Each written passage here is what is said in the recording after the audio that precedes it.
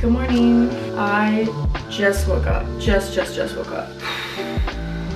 Let's get ready. I just washed my face. I'm gonna do some makeup. I definitely need to film a TikTok today. I've been not filming or posting many TikToks this week because I've been very busy with school, but I am, yeah, definitely needing to post TikTok today. I'm starting my skin prep. I just washed my face. Starting my skin prep with the Glow Recipe Watermelon Glow Niacinamide Dewdrops. They're almost out, actually. I have to like bang the bottle against my palm to get some more, but I do really like these as makeup prep. But yeah, I've been really busy with school. It's a bigger workload than last semester, and I wasn't expecting that. I was expecting it to be kind of the same, so I had my routine last semester really down. And then yeah, this has just been a big adjustment already. Much more technical this semester, and I have a practicum, which is also more work, so no big deal. I just have to like find my footing again. Then for my moisturizer, I'm using the La Roche-Posay Hydra Phase. It looks like this. La Roche-Posay is such a great brand. I started using their Tellurian Double Cleanse, like their face cleanser, and it has quickly turned into one of my favorite cleansers of all time. I'm actually almost out of it.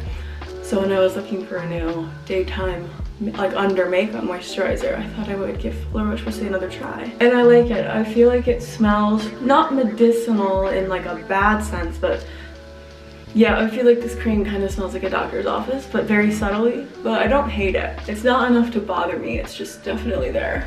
I am so groggy, you guys. I have been really struggling to fully wake up in the morning, and I think it's because of this new anti-anxiety medication that I'm on. And the medication is like very effective as an anti-anxiety medication, but ever since I started taking it, I'll go to bed. Guys, I am literally like in bed falling asleep by 8:30, and then I can barely get out of bed the next morning. Okay, for sunscreen, I'm doing the tinted Elta MD UV Daily Broad Spectrum SPF 40. Elta MD is such a good like drugstore sunscreen brand. Matthew?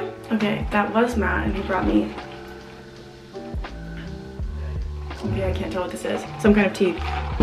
I need to hurry because, so when we moved into this building, we got this like this move-in discount deal on a cleaning service, and so we decided to book it just for fun. I've never like ever used a cleaning service before, and they're coming today. They said they were coming between 9 and 1, and I guess in my head I thought I had a little bit more time, but they're actually coming really soon, and I just want to tidy before they get here. I don't know if like you're supposed to clean before a cleaning service comes, but I feel like I need to, because I'm like, even though I know that they're here to clean, I don't want them to see my mess, so I need to hurry. Okay, that was my SPF, and then I always wash my hands afterwards because it is like tinted. Let's do a little makeup. This is the Charlotte Tilbury Contour Wand, and this is the shade Fair Medium. And I've seen a lot of people dogging on this contour wand recently. I think it does what it needs to do. I just think you can't use a sponge on it. Like, I see people criticize it because a sponge soaks up all the extra product, which it does. This is what it looks like, by the way. Yeah, your sponge is not the right tool to use with this thing, but I feel like if you use a brush, it's fine. The stress of like knowing that people are gonna be over soon woke me right up. I was kind of enjoying our little chill chat that we were having. Okay, so I just kind of buffed my contour in, and I know it looks really messy. That's because we haven't done anything else yet. For blush, I'm gonna do the Makeup by Mario blush stick, whoops, wrong end, in Pale Petal. In the winter time, I try to use a lot of cream products because my skin is quite dry. And then in the summertime, I tend to use more powders just because where I live, the humidity is pretty high. This is the blush color. It's very pretty. And what I'm doing is I'm taking the cream contour and cream blush before I do concealer. I'm sure you guys, if you're on TikTok, I'm sure you've seen like that Mary Phillips makeup method that's going viral, which is just like you do your cream, contour, and blush first, and then you kind of buff foundation on top. Kind of similar, but I'm not gonna buff foundation on top. I'm just gonna do my blush and contour and then put concealer where I need it. And then I've been doing that this week, and I really like the results. And of course, I always do my forehead, which some people swear by and some people hate because they're like, it makes you look sunburned. I'm like, that is kind of the point. Like, I feel like a little blush on the forehead lends itself to a little sun-kissed glow more so than piling on bronzer does. But again, makeup is very subjective. Everyone should just do what they want. I think this is just an herbal tea, but I really can't tell what it is. It's good though. Now I'm gonna do concealer. I have been using brushes only lately. I don't know why. And if I'm not using a sponge whatsoever, just using a brush, I like the Hourglass Vanish Concealer. A little goes an extremely long way with this product. This is shade Sepia. And that kind of goes for all Hourglass products. They are very pigmented and very blendable. So I just kind of go around the corners of my mouth and nose, and then I use it to kind of carve under that cheekbone. Put a little extra under my eyes because the dark circles are circling. Matt and I had such a fun night last night. We had a little chill night in with our conversation card games. We used the hookah card game, which was really, really nice.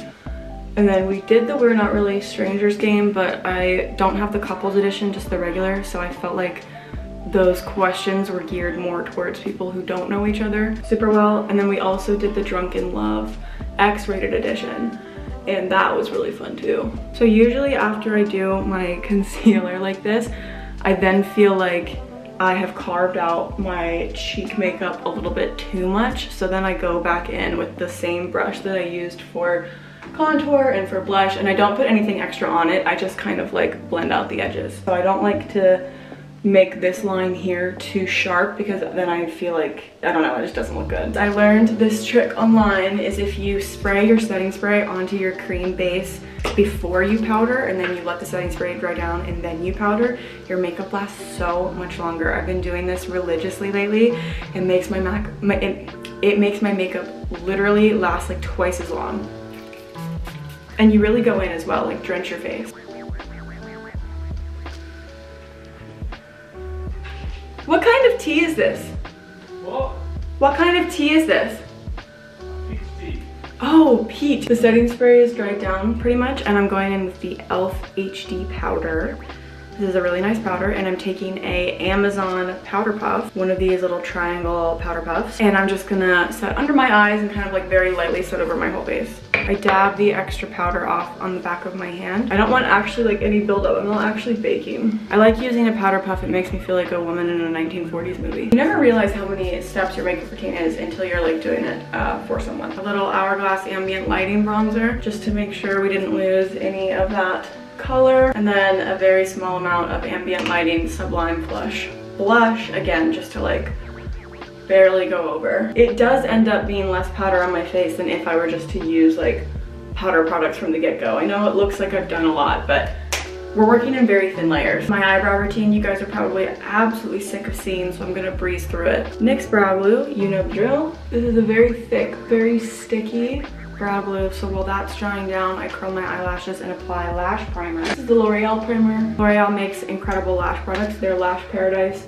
primer and mascara duo are, I would say, my absolute holy grails. This is not that. This is the L'Oreal Voluminous Base Primer. It's still very good. I just couldn't find the Lash Paradise primer at the drugstore that day. I'm a really big believer in drugstore lash products. Even the lash serum I'm using right now is e.l.f. and it's actually really good. While my primer dries, I do my eyebrows. I lightly fill them in with the Anastasia Brow Duo in Granite, and I use the lighter side. So I use this lighter side here and I fill in my eyebrows. And I don't really try to make this perfect because I'm gonna go in with a brow pen, which is like the really important part. I would say the NYX Brow Glue and the brow pen are both the really key elements. And of course the fact that I shave my eyebrows. So then I take the NYX Lift and Snatch Brow Tint Pen in black. If you've been here for a minute, you have heard me talk about this probably 1,000 times. And I just do little hair-like strokes, and this darkens my brow and makes it look a lot more defined. I love a good brow pen. It's honestly, I would prefer to use a brow pen over any other type of product, like powder, pencil, anything. Okay, we're almost done. This is the L'Oreal Telescopic Lift Mascara.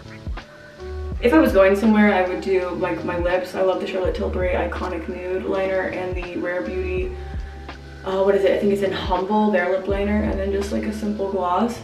But I'm staying home, so there's really no need. The lashes are lashing. I usually do this at night, but I forgot. While that's soaking, this is the Way North Bondi perfume. I'm almost done with it. Don't have a lot left. This is such a good everyday perfume. It doesn't even really smell like perfume. It honestly kind of just smells like you just stepped out of a very luxurious shower. This is as good as it's gonna get today. Do you wanna see something funny? You guys were just sitting on my desk riser. That was my filming setup. Anyway, let's conquer the day.